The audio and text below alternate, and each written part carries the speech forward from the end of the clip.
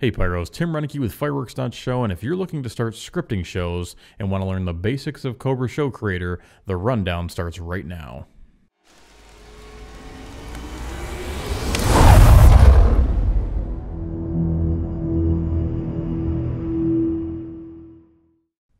Okay, so what you can expect from this video is a quick walkthrough of a timed-only event script. And all that basically is a script that once we're done, you could load into your remote and it would fire these fireworks automatically for you after you started the script. You wouldn't need to do anything else. So just so you've got kind of the premise of where we're going to dive into here. You're going to see some other options as we go along. Don't worry if those don't make sense. We'll cover those in deeper dive videos at a later date. So, all right, so to get started, we're going to need to go to the File menu in the upper left-hand corner. Click on New Show, or you can press Control-N on your keyboard. We're not going to have music today, and we're just going to do that timed-only event script that we talked about. So click on that, and then you just need to name your show. So Backyard Hero in this case, and we'll click Submit. So the basics of a timed event script is that you have some fireworks, right, that you want to shoot at certain times after a script starts. So to ignite those fireworks, we're going to be creating cues or events that will indicate what time we want each firework to go off. So we'll add our first cue to our script by clicking on the plus button down here in the cue controls field. And that will add our first one to the script. And I'll quickly walk through each of these columns with you so you've got kind of a general idea what each of these do.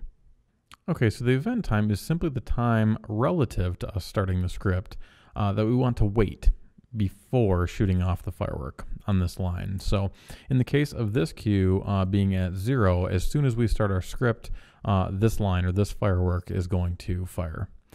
Now the channel and the cue both pertain to the module that the firework is going to shoot from.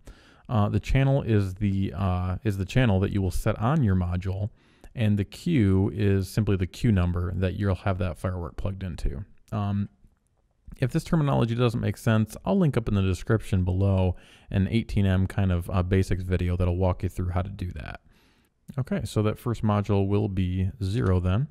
And since this is our first firework on that module, this will be Q1.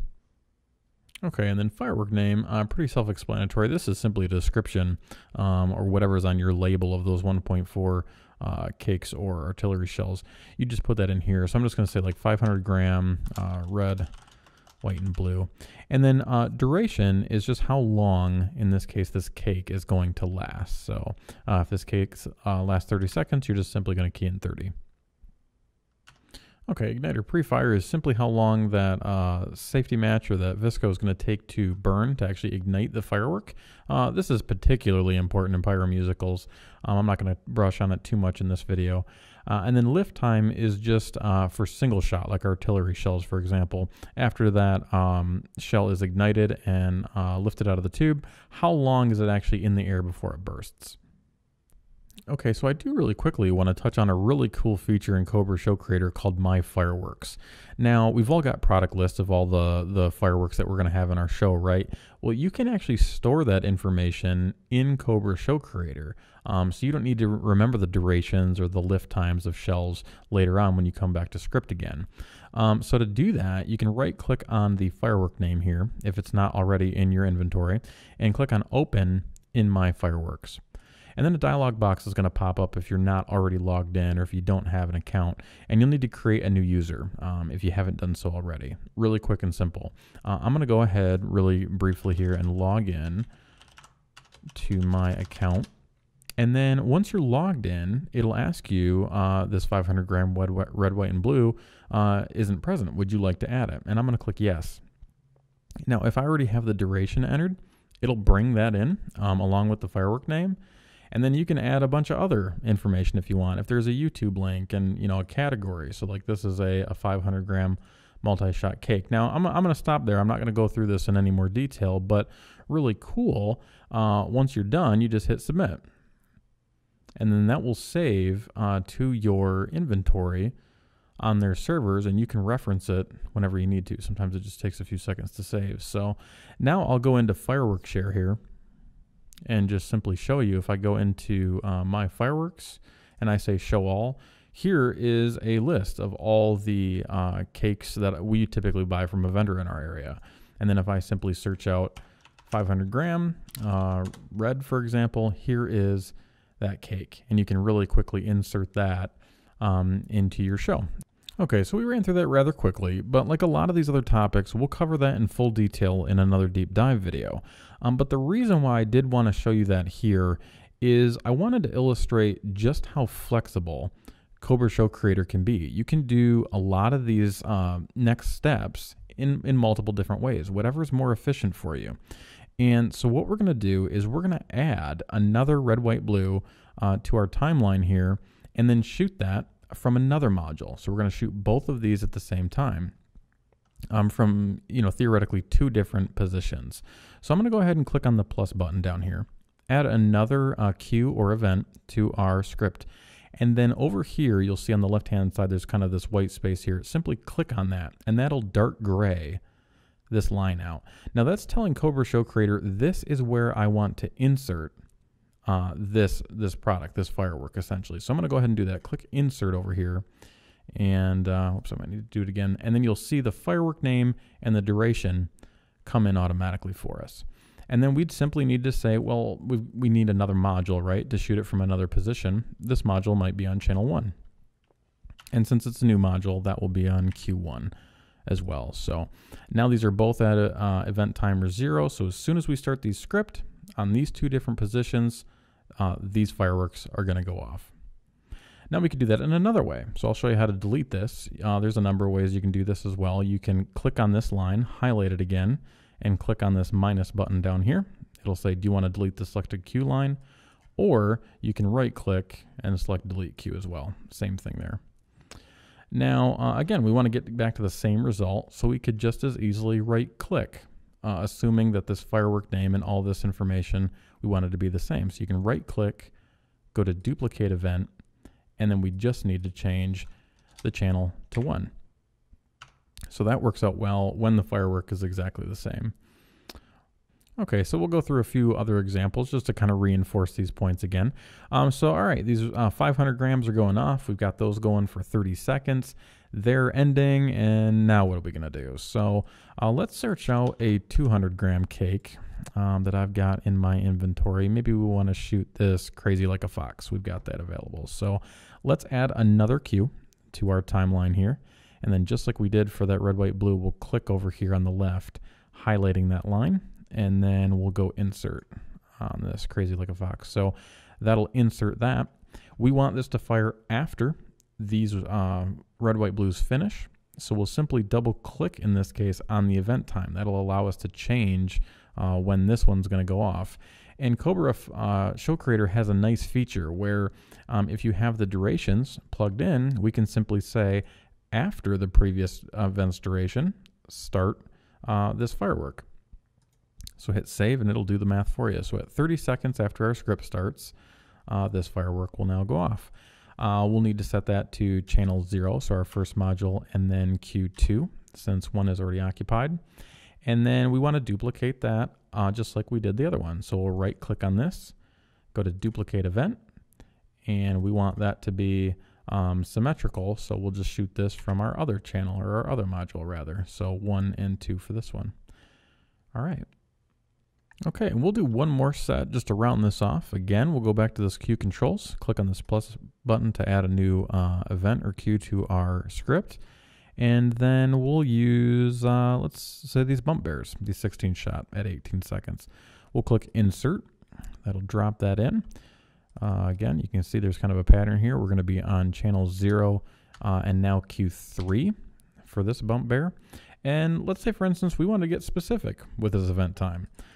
We wanted this at exactly 37 seconds. So you can specify and get very specific if you want. We'll hit save. And then once again, right click, and we'll duplicate this on our other module on 1.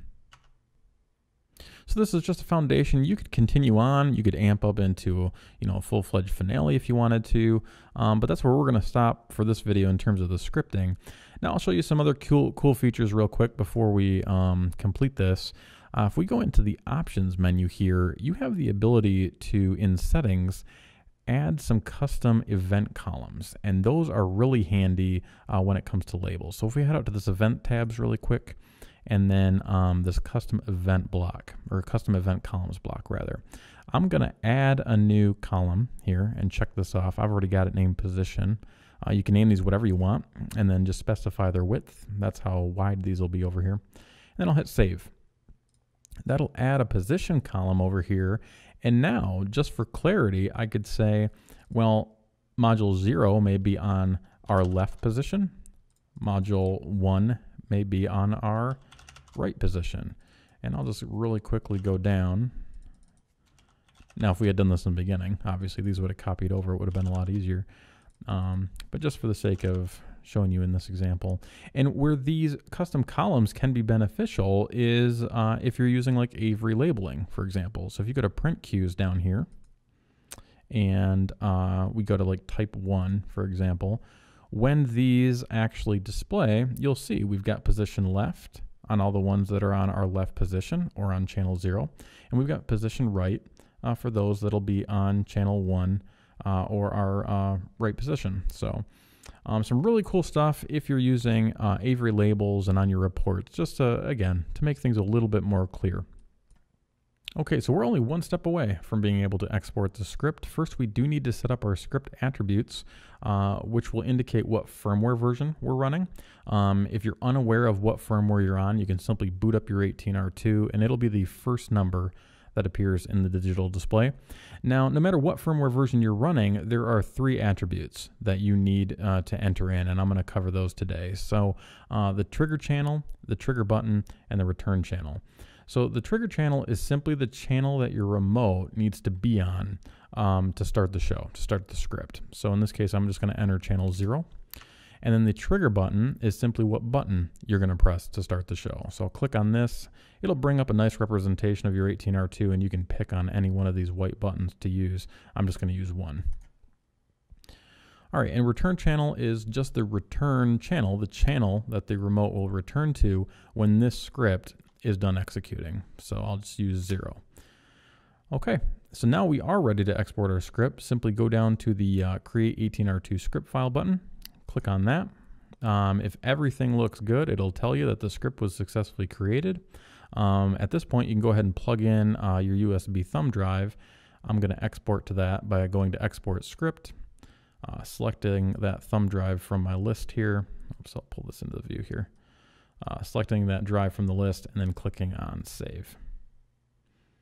All right, so we'll load this into our remote and we'll be ready to go. Okay, so we've got the script loaded on our thumb drive. We'll just go ahead and insert that into our 18R2 and turn it on. It'll take just about a few moments, and then you should see a quick blip, and all of these cue lights should turn green, indicating that our script has been loaded properly. As we'd expect on channel 0, as you see here, there's the 3 cues that we've scripted, and if we channel up to channel 1, we've got those 3 cues as well. So we'll go ahead and dry fire this just using the remote. We don't have any modules here, but to do that, remember, we'd need to be back on that trigger channel, which we indicated as 0. We'll arm up our remote and then push 1.